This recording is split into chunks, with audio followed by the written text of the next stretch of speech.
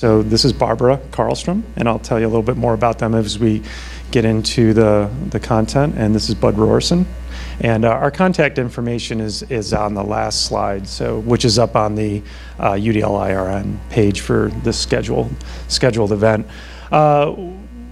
If you look under here at the participant resources, that's the link to a Google Drive folder that has resources for everything we're going to show you. That's going to be a big part of what we want to accomplish with this presentation. So what we want to go through in the next hour or so is when we look at universal design for learning and this concept of social emotional growth, our job in the next hour is to help you see some connections in how these things can go together, both conceptually, but also in terms of implementation. We're going to look at our district, Montgomery County Public Schools, and how these two things combine to work together in our district. We're going to look at two schools, one from Barbara's school, one from Bud's school, and talk about in two very different schools how they approached concurrently addressing UDL and SEL. And some key components of that. And the big part of what we want you to get out of this is your takeaways. And your takeaways are going to focus about what we feel like we learned and has worked well for us. As importantly, what we feel like we've learned that didn't work so well or we would do differently the next time.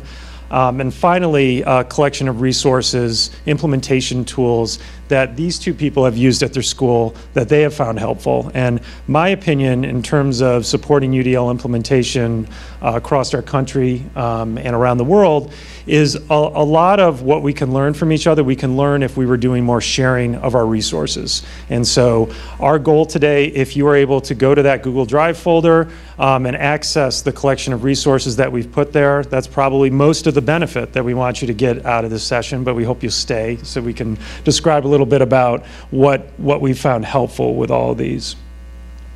So these are our outcomes as they were listed in the program description, and I've hit most of those related as I talked about the itinerary of where we want to go over the next hour, but they're there for you to review.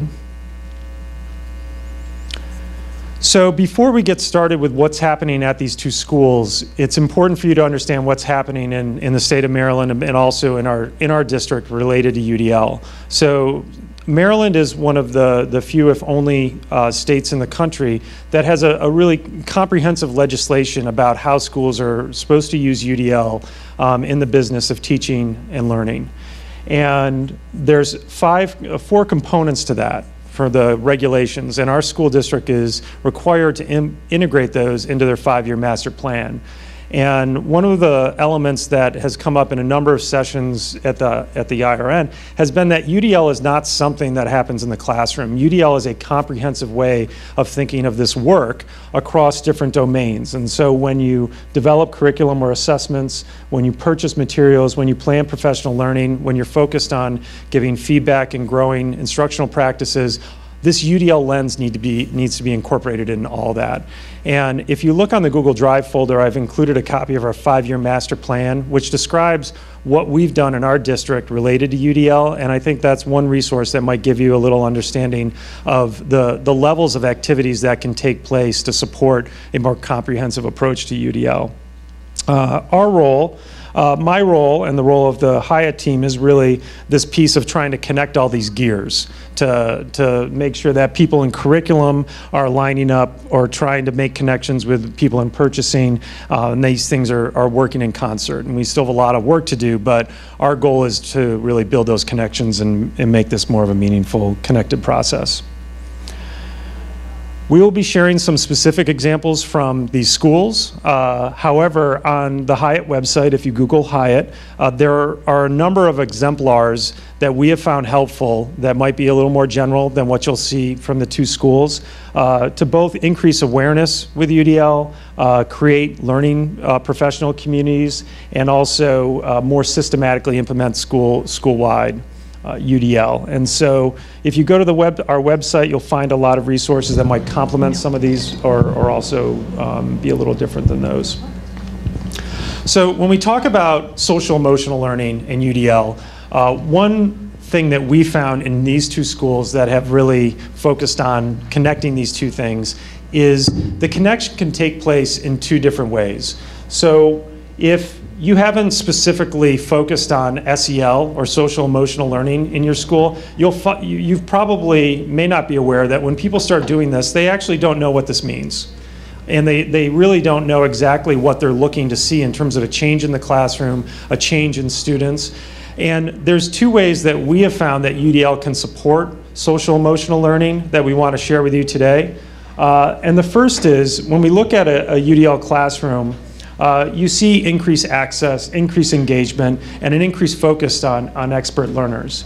And in a classroom that's more flexible, that has more opportunities for interaction, flexible pathways, what you start to see is that students have more opportunities and teachers have more opportunities to have a community where they are building more significant relationships.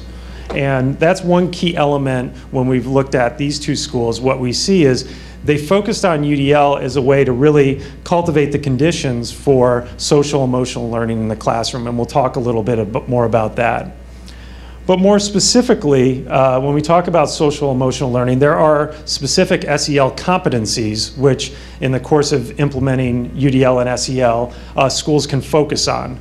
And we want to talk a little bit about those today, and also talk in the example of Bud School, how they come together.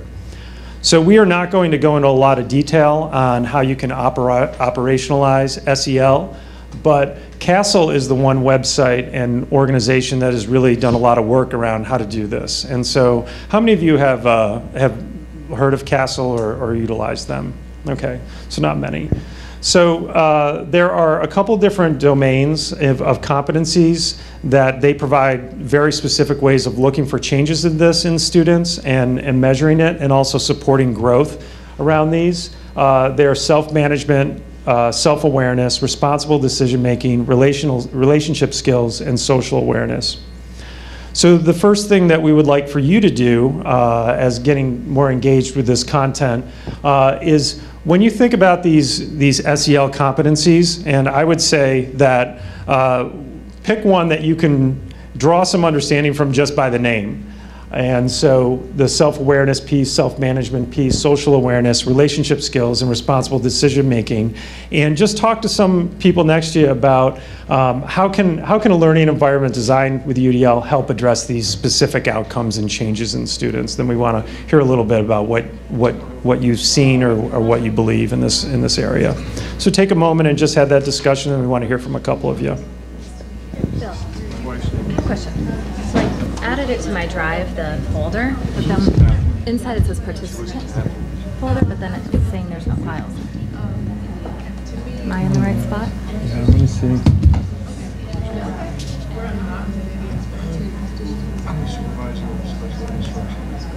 That's weird. It's on there. I did. We had to talk about it. Okay. They're all in. They are. Okay.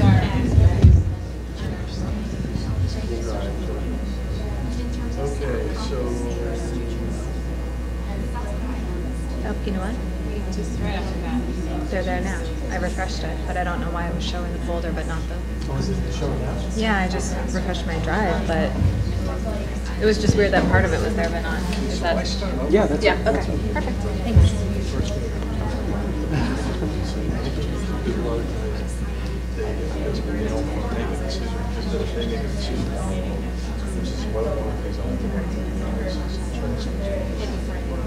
Okay, about 30 seconds.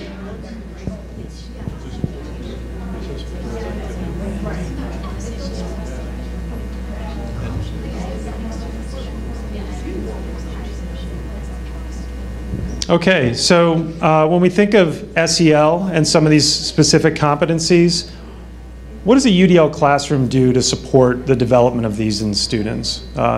Anyone care to share? Well, I think that some of it is that it puts a lot of ownership on managing these competencies on the student, and then the teachers there as a support. So what I have found is the more that I design my lessons with UDL in mind, the more I can clearly see some students who are not not able to manage their own materials or make good decisions for themselves, or don't know where to start to build a relationship with a classmate to collaborate. That's what I've seen as the more UDL is implemented, the more the ownership is on the student. And I think part of what you're highlighting is both in a UDL classroom, you have the opportunity to develop these, but it also, when you start to implement UDLs, some gaps in these areas emerge that you didn't see before, because they are having more control. And that's one of the things we're going to talk about specifically in Bud's program. So when we look at this, here's a list of ways that we've found these things connect with UDL. And so I think these are somewhat intuitive. A lot of what we've heard with other content at the IRN, but a lot of it has to do with that shifting control, increased accountability for students, and the opportunity for them to develop these skills, but also the opportunity for you to see where they need to develop these skills. All right, so our two schools that we're hearing from today are very different schools, and I'm going to introduce Bud. Bud is the staff development teacher at Alternative Programs, and one of the great things from Bud's background is right now he's a staff development teacher at this program that he's going to talk to you about and describe, but he also spent many years as a consulting teacher working within our professional growth system that is organized around skillful teaching. So one key ingredient that he's able to bring is we have a professional growth system and a feedback system for teachers that does not include UDL right now. And so we constantly have to find, how do you pair these things together so the teachers don't feel like, oh, I'm going to implement this framework of skillful teaching, and then I'm also going to implement UDL. And that's one of the things he's done a great job with at all programs. So Bud, you could describe your program? Yeah, hi everybody. So this is the alternative school in Montgomery County, and mostly we're getting students who have not been successful in their schools. Attendance has been an issue, grades have been an issue, or they've done something really, really bad and they can't be in their schools. But usually those students, not always, but often, there's academic problems that is in their background as well. So that's the population of students that we're working with. You can see the demographics. You know, it's high poverty, it's a high minority population, and they do have significant learning barriers. They've not been successful in their schools academically for the most part. We have a couple that did something really bad, but were actually really good students. But for the most part, they're struggling students. We talk a lot about the brain research, and that came up in the show this morning. Our students also come to us very much on high alert. You know, it doesn't take much for them to feel threatened and uncomfortable in the school, and that's another big part of UDL, is to try to reduce that threat level and make them feel more comfortable in their classrooms. So that's why we think it's a good fit for our population of students. And so for Barbara's at Hoover Middle School, and she'll describe that school a little bit. Very different from Bud's program overall.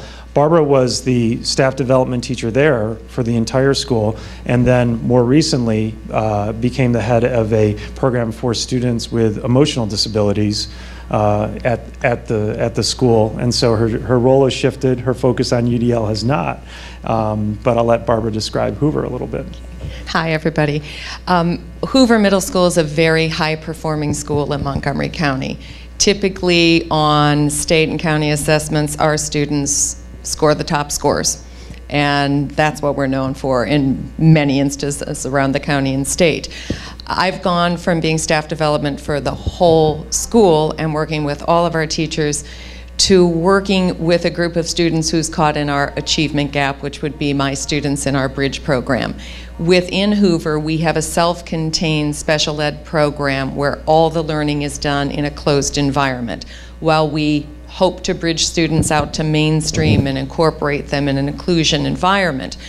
Our students receive very specific instruction on grade level content by our special ed teachers in this self-contained unit with mental health supports. So I come at this from two different perspectives. as I said, most of our students achieve at very high levels. Then you have many of my students who are caught in the achievement gap who are not necessarily there yet, as well as some other groups of students within our building. So for us, when we talk UDL, for my students, it's significantly important because of the breaking barriers, providing pathways for their learning and for their accessing learning. But I'm also going to just mention with our really high performers, it's getting those students to have experiences that stretch them, that cause them to take risks that they might not otherwise take, that learn other ways of approaching problems, because many times those learners who come to us are learners who want the right answer, and I want to get it done, my assignment's over, okay. And we want to build them into expert learners as well as the students. I teach on a daily basis, and for our school, UDL has been one of the ways we are working on that. And the SEL piece is really important with all the groups of students we're working with. So as we look at these two schools, I'm just going to describe these, and we'll get into them a little more detail as we're sharing some of the resources. They've had different pathways to implement UDL, and so one key element that we do, which I'm going to describe, typically when we support schools, is we have a leadership PLC related to UDL, and that's a core group of teachers which do some deep implementation, and then are really kind of the ground level at the school sharing practices to inform the growth throughout the school. At alternative programs, there has not been one, and that's partly because it was a board mandate, and the timing, I think, was pushed a little quicker. At Hoover Middle School, there's been a UDL leadership PLC for 5 years. Another key touch point of implementation is if there is, in fact, school-wide professional learning around this. Both of at alternative programs, it's been 1.5 years, Hoover 3 years. We have our schools with their school improvement plans. They pick an instructional focus. At both schools, that's only been in place for about 1.5 years, that UDL has been their instructional focus. And then the last piece is implementation monitoring. So some systemic way of capturing is UDL happening and the impact that it's having on learners. In both cases, that's been for 1.5 years. So this is relatively early on in the implementation process, but with Hoover, they've had a foundation of building this up over many years. What we would like for you to see is that in our county, when we go and we look at what needs to change in a school, we follow something called a root cause analysis. And we want to take you through that reasoning process that these schools, two very different schools, use to arrive at the combination of pairing UDL and SEL, and what resources they use to do that. So I'll start with Bud. Describe that a little bit. Right. So this is the process that begins about this time of year in every school in Montgomery County. And it really starts with looking at your data. It's a lot of your big picture data items and asking questions about that data. Why is this student group not performing as well as this group? Why, at our school, for example, why is our attendance so low? You look at these basic data points, come up with questions, and then you come up with some responses to that. So attendance is low maybe because the classrooms aren't engaging and students just don't want to come. And once you come up with some responses, then you collect data to try to make a connection between those responses and the problems that you're seeing.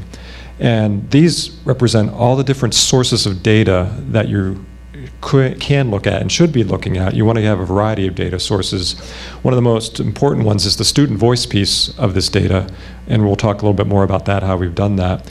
But the idea is, so you get all this data and you try to make connections with what you're seeing in the classrooms, with the issues you're seeing in the data, and you keep asking more and more questions until you get down to the point where, okay, we see what's happening here. And that becomes your school's instructional focus. So for us, we saw a lack of engagement, we saw some issues, and we decided that UDL would be a way for us to address those issues. So the idea of the root cause analysis is just to keep looking at the data, keep asking questions about it, until you finally get to that piece that you think, okay, this is really what's happening here, and we can form a plan to address that. And that becomes the basis of every school's school improvement plan. So Bud shared with you a little bit about their process at all programs. I think one thing to know is really it's with the instructional focus, that term, when schools pick that, it really fits into this frame of students at all programs most need ... And so your process led you to what? Right, so we're in also a redesign of our school as well. And before the redesign happened, they were collecting all this data, and we have grades are low, attendance was low, and they're trying to figure out what we can do about this. And really the outstanding piece of data that stood out, especially during the observations, is that there was just a lot of direct teaching going on. And it was the same kind of teaching that these students had been in their comprehensive high schools that wasn't working. That's why they're with us. But we're still teaching the same way and somehow expecting different results. So that the people that worked on the redesign, they wanted to change that direction. They wanted to change that methodology and make teachers think differently about how they were going about this. So they chose UDL as, okay, we're gonna try to change teachers' thinking about how they deliver instruction, and that will hopefully move them away from that direct mode of teaching. And that became our instructional focus. And then you write a school improvement plan that provides the learning to the teachers so that they can implement that instructional focus. And you measure the results and reflect and see how it's going, and decide at the end of the year, are we moving in the right direction? Has it changed teacher practice? Do they have the resources they need? And it's all part of the school improvement plan. So in the root cause analysis folder of your shared documents, their process for this is, for both schools, are there. And I think that's important because we need to describe to people why this might be the answer to a question that they have. You have to be clear in your mind what your logic is behind that. And the whole point of this root cause analysis process and the school improvement plan is to make that logic transparent. And so if you look at these as these resources, you can get a real clear indication of that thinking process that can be helpful to maybe in your situation. I want to say that this is where our schools are very similar, even though you're talking different students' profiles perhaps. When we looked at our engagement walkthroughs, when we looked at our data, we came up with the same questions. So much of our instruction was teacher-centered, teacher-focused, and how do we get it student-centered, student-focused. And one of the interesting pieces of data collection we did was through one of our departments where we surveyed 1,000 students within one class, 6th, 7th, and 8th graders. Every teacher surveyed for 5 periods a day. And one of the questions was on engagement. How engaged are you with instruction? And when we saw the data, 10% of the students said they were not engaged with instruction. And some of the teachers said, wow, that means 90% are.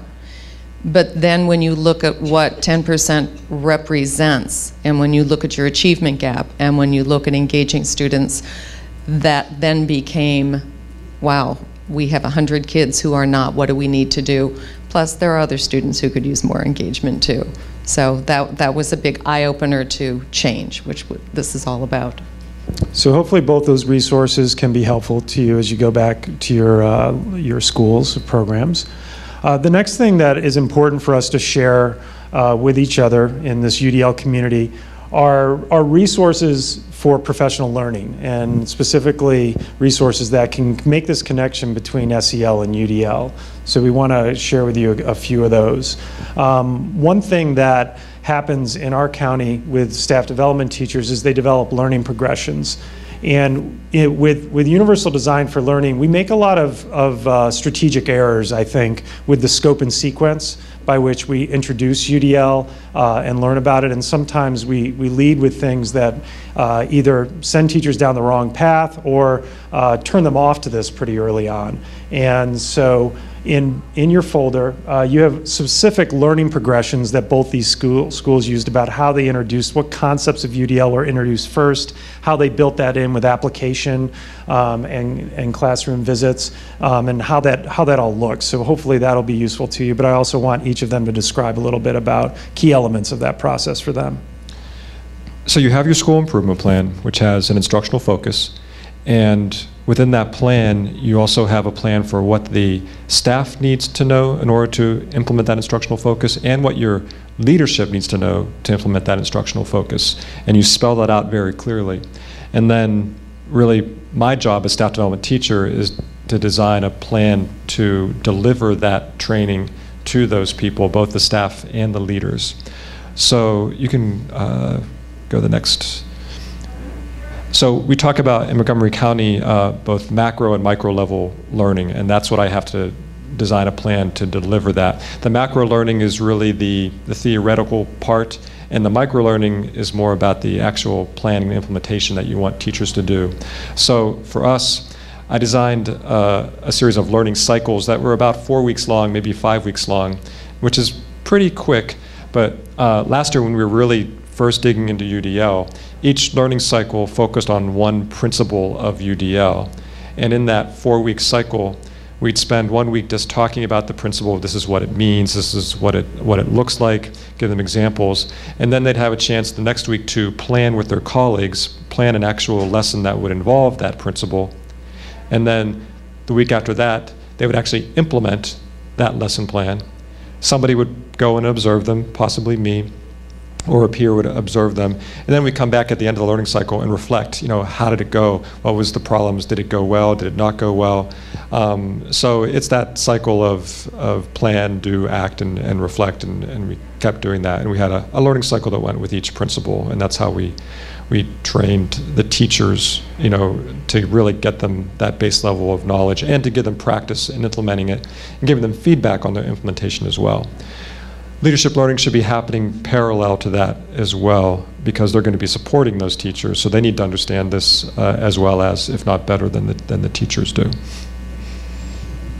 So,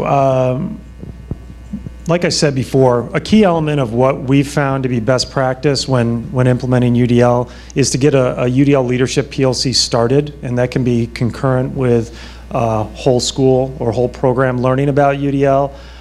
But the purpose of that is to get that core group of people who, you've selected a group of people who are already pretty skillful teachers, are interested in not just learning and changing, but leading. And so the focus of our learning for the UDL PLC, half of it is about UDL and half is it about being a teacher leader with UDL. And that's been a component that's worked well for us. On your resources, there's a list, and I apologize for the resolution on some of these. I'm not sure why it's not coming up, but it has when you pull this up, it has a real scope and sequence throughout the year of how you can blend these two things with having a UDL leadership PLC and school-wide learning and how they can support each other. So that can be a good planning document for you. On the HIAT website, there's details about what is a UDL leadership PLC and what you can do to get it started with real specific resources. At Hoover, 5 years ago, we started a UDL leadership PLC. Barbara was the leader on that. And that continued last year when they were starting to do more of a school-wide focus on UDL. And this is just a little description of what's the scope and sequence and the work of that UDL leadership PLC. And so the first half of the year, it was really focused on them expanding their experimentation with UDL. And in this case, these were people who had done some with adding choice and variety into their classroom and their materials.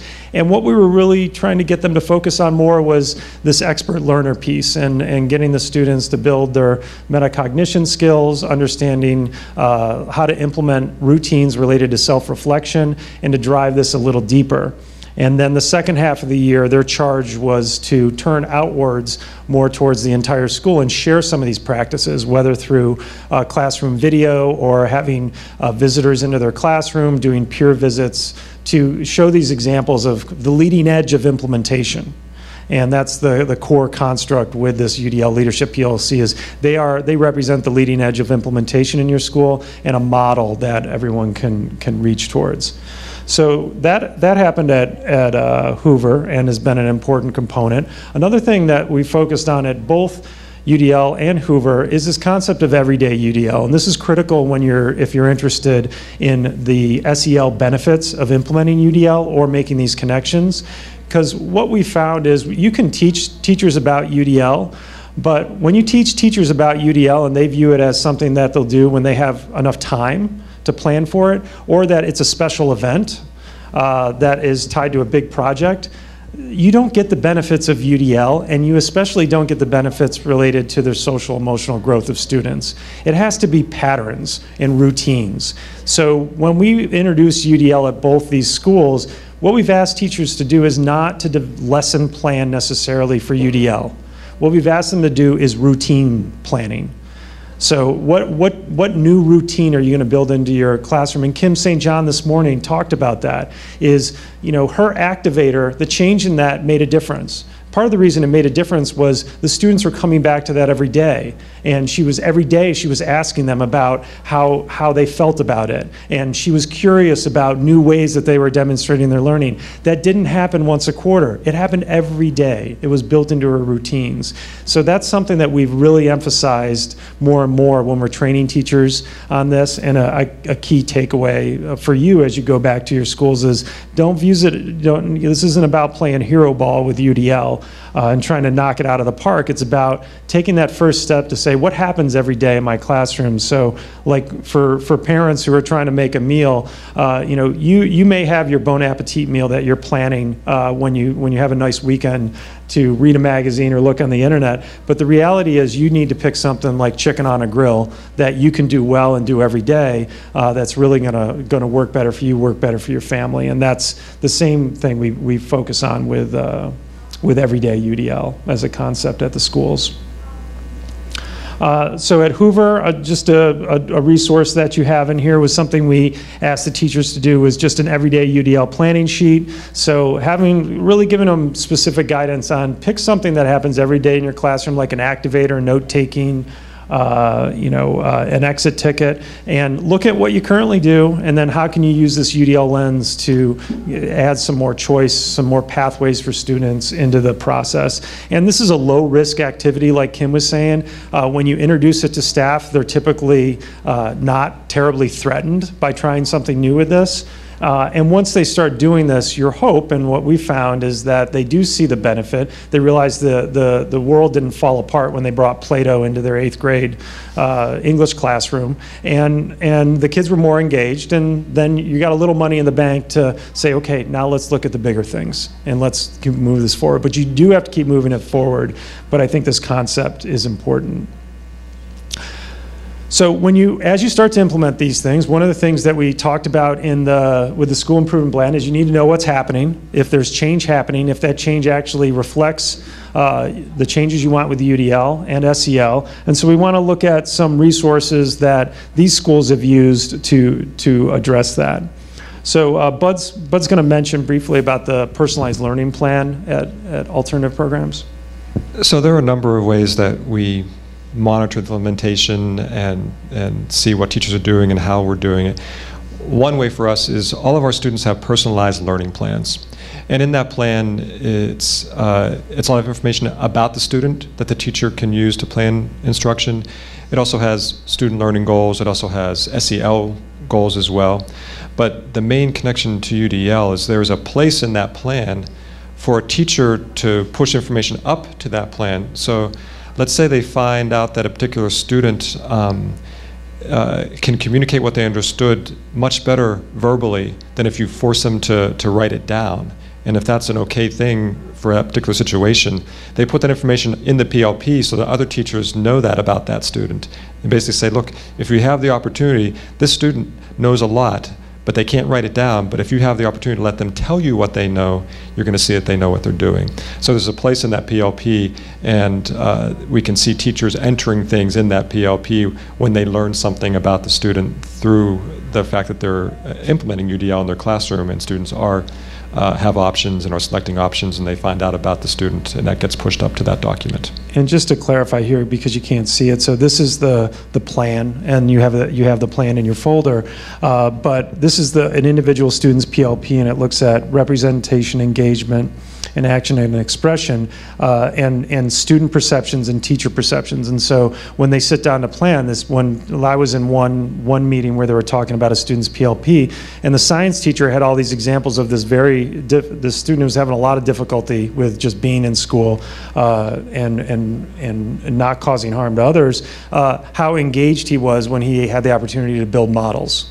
And so that got fed up into the PLP, and then other teachers were able to say, okay, I can find ways for him to work with models in math. I can find ways to do that in social studies.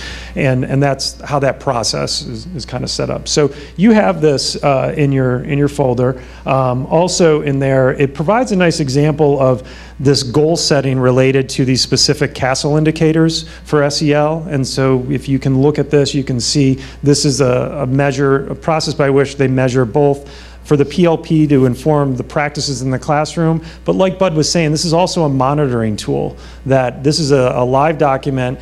Principal can pull it up and say, hey, what's happening with our students? Are they actually collecting this classroom data on the student voice, on their performance, and how it ties in with the UDL and the SEL pieces? So this document can provide that kind of organizing influence. And I know there's a lot of personalized learning plans out there. This one has some elements that might be helpful for you specific to this SEL piece.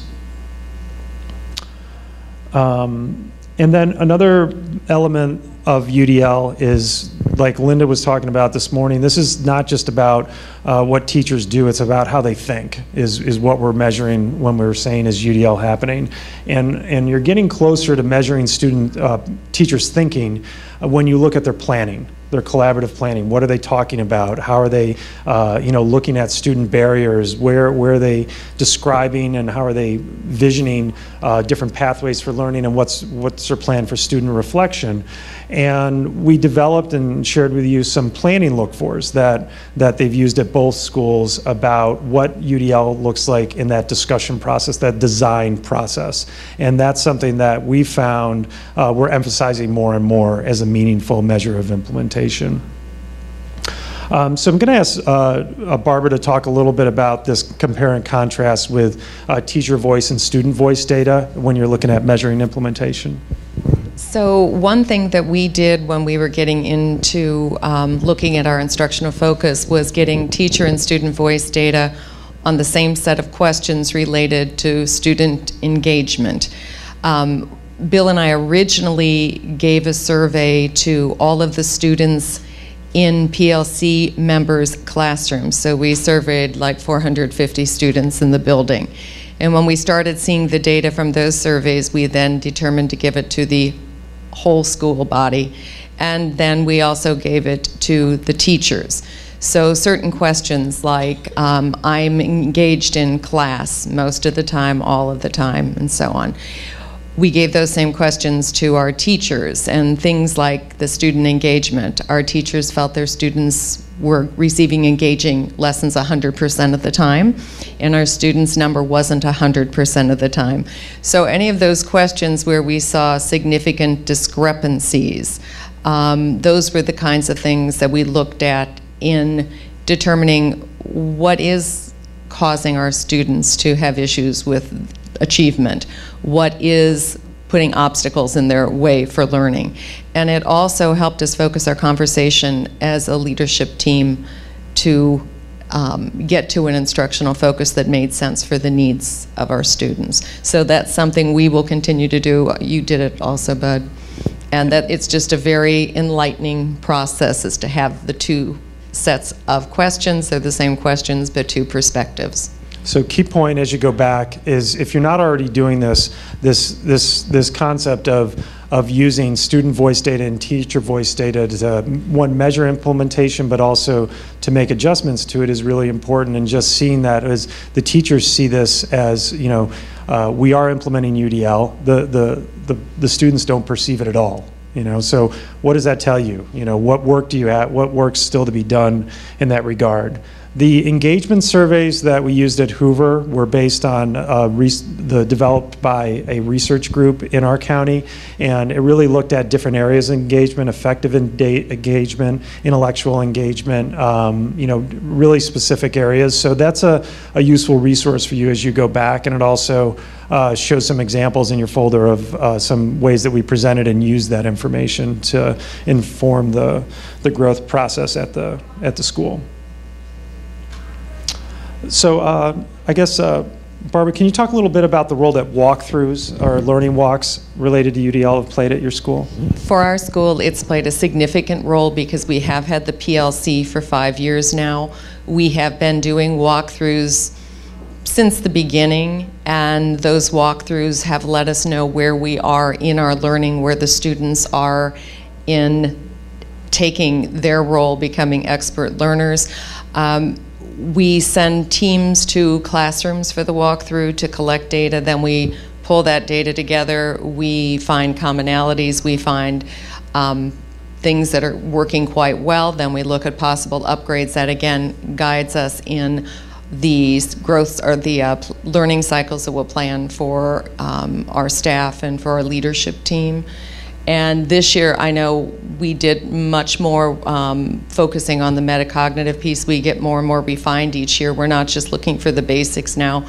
We're getting to some of the next level in this. And are the students getting an opportunity to reflect on their learning and how they're becoming expert learners? And so in your folder, you have 2 different sets of instructional look-fors that we've used. One is kind of the starting point, which, you know, you're in a building where there is a lot of lecture, rows of desks. There's very little choice or variety at all going on, and those look-fors give you some metered way of getting teachers to make changes that are fairly concrete related to giving them choice and building in variety.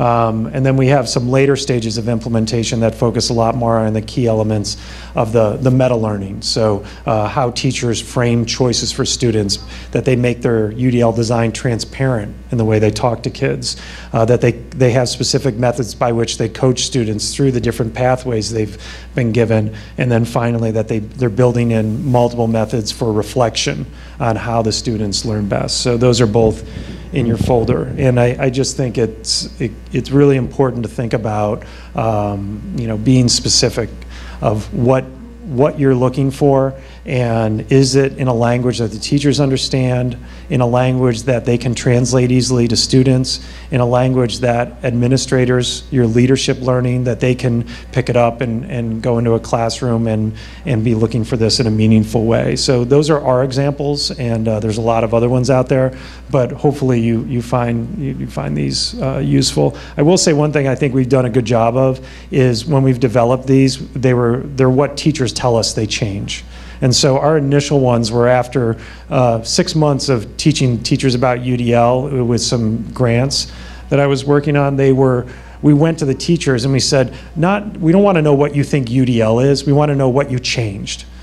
Because a lot of things in UDL are things that are on our skillful teaching framework and good teaching practices, but we want to know what's the distinct things you changed that you feel like made a difference. And so our look-fors are organized around those, which we've found helpful. I'm going to mention this briefly for Bud. This is an informal observation tool, and one of the things that he's done here is, when you pull this up, is integrate this skillful teaching framework and our standards with UDL, which many of you, as you go back to your buildings, very few districts are focused on UDL as a comprehensive way in their teacher evaluation system, and so you're having to blend these things together, and this, to me, is a nice example of what Bud has done at his program to blend these two things together in a meaningful way that doesn't make it look like one more thing, but also doesn't diminish the implementation rigor that we want with UDL.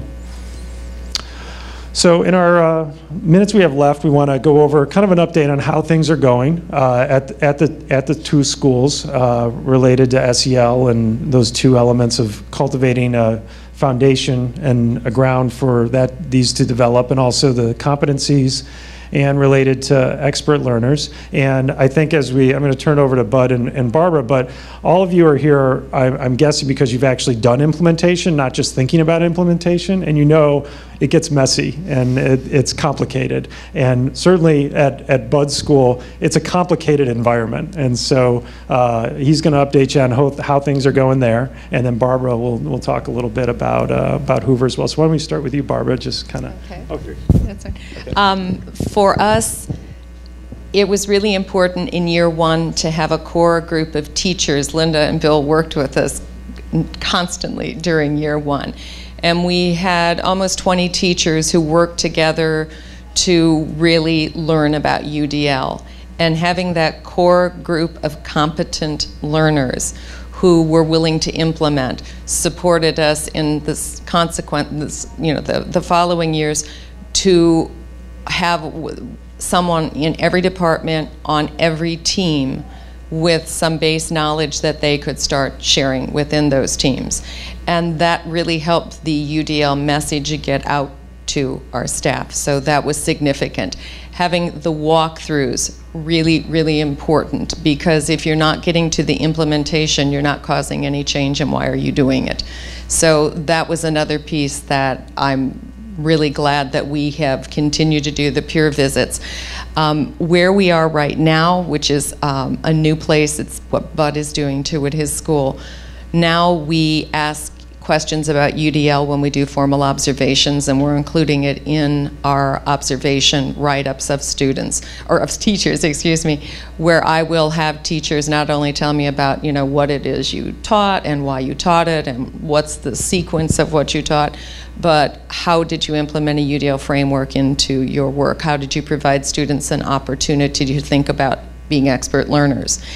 And also having the informal observation tool now, where we do all of our informals with a UDL base, since it's part of our school instructional focus. And the big piece is just for us to keep going. It's easy to sort of fall back and say, okay, we've got this, we're all doing this. You're never done, and we have to keep moving forward. And I think we're getting there. But again, it's with the support of HIAT team. So I would say at all programs, we're doing okay. I'm pleased with the teachers' knowledge of UDL. I think they understand how to plan forward in mind.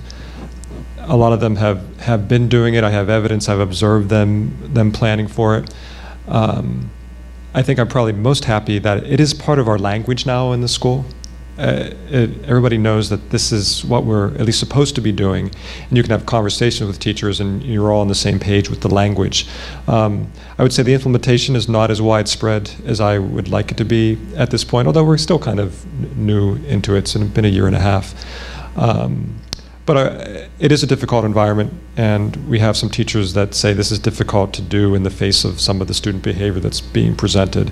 And the idea is that we're trying to work with those teachers, saying that this could help in that problem, that this might reduce some of the behavior that you're seeing. But that's a bit of an uphill climb at the moment. Where we have not gone as far as I want us to do is the metacognitive piece. We focused on reflection in the beginning of the school year, and again, I know the teachers, they get it, they know it, but they're still not incorporating it on a regular basis. And somehow I need to impress upon them how critical this piece is when our goal is for students to become expert learners, that if we're not reflecting with them, we're not going to get there. It's a missing piece. It's a piece that has to be there. But the language part is what I'm most happy with. But we have, I think every school, you have some teachers who really get it, and they'll come to me and say, hey, I'm doing a great lesson, come and check it out, and they have all kinds of great options for their students. And I think you talked about the everyday UDL piece as well, and that's something we're also working more on, because our teachers do feel like this is something that they do when they have a big project, so they want to give their students multiple ways to complete the project. We are continuing to try to impress upon them that what we'd call small UDL. Something as simple as, if you give them text to read, you give them some highlighters as well, which they might not have thought of before, but that's something, some kids will need that to get through that text. So those little things, we're still working on that piece. But I think we're doing okay. Okay, and we're going to take some questions in a bit, but I want to just go over some lessons learned, which I talked about some of them. I really would encourage you, if you are implementing UDL, to do a UDL leadership PLC for the reasons that I stated before. I think it's critical to having some genuine practices to share, and also to have that leading edge of implementation in your building that you can draw from. and keep this on track. And so I would really encourage you to do that. Another key element that we've learned, sometimes in a hard way, is you have to train your leaders on UDL. Yeah, sometimes, again, I think this happens with whatever you're doing. You're so focused on the teachers that you forget that no one ever gave this AP, assistant principal, any training on this, and now he or she is going in the classrooms and dinging the teacher for something because he doesn't understand what's happening. And they're so busy sometimes and moving so quick, even when they're supposed to be in sessions or participating in things, they don't. And one key way that we've accomplished this, I think at both programs, we realize we need to do more, is we need to have them involved with walkthroughs. And so that happens, and it's a critical element. I also think Bud's has his example that you have about the planning look-fors. We really focused much more this year with the leaders in the building on how to coach with UDL and giving them some structure on how to do that. And then for the principal to monitor from his perspective, hey, when this resource teacher, the head of the social studies department, was in classroom, what did you say related to UDL to this teacher? And let me be able to read that. So both in terms of learning, but also the monitoring, that you need to include leaders in that. And finally, tying in with that concept of everyday UDL, this doesn't happen, none of these benefits happen if this is a once in a while thing. And all of the potential benefits of how UDL can support SEL is dependent on patterns. Patterns of opportunities for interaction, patterns for opportunities for viewing yourself differently as a learner, patterns of opportunity for understanding in your classroom where everyone is doing different things and capacities look very different across learners. And so that's a key element. So if you are implementing this, that you keep in mind that you're not going to see the benefit unless it's something that is really ingrained on a routine basis. So I would suggest you take that as one of your key takeaways, and something that we have to kind of relearn again and again by seeing this get off rails a little bit. So those are the resources. Those are kind of the way that we have viewed them. Any questions for Bud or Barbara on what's happening in their schools?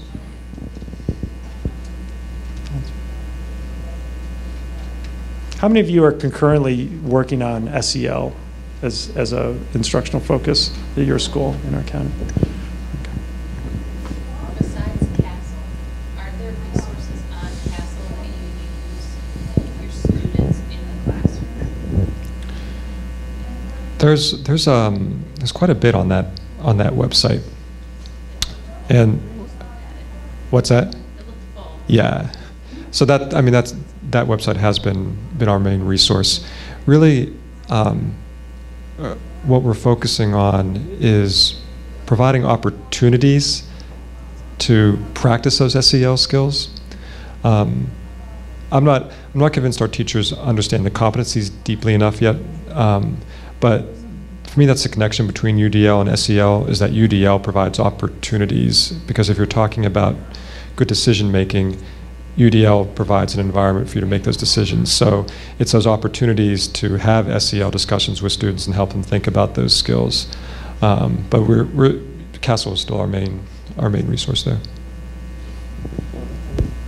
And I was going to say, I've used it with our full staff and had them explore that, as well as CAST, as well as a number of resources. But the big piece for us with the SEL too is when you start getting to that student-centered learning and starting to learn about your students' learning styles, their likes, their dislikes, how they can be successful, what keeps them from being successful at other times. It's that whole relationship building piece when you're going for constant, consistent feedback from students that we have found to be really supportive with connecting the SEL and the UDL.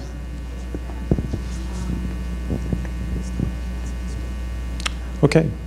Well, thanks for your time. Hopefully those resources end up being helpful for you going forward. And if you want to get in touch with any of us, look forward to learning from you and finding ways to support you in making the connection between these two things and implementing both of them with, in a way that can work for your school. So thanks a lot. Thank you. Thanks.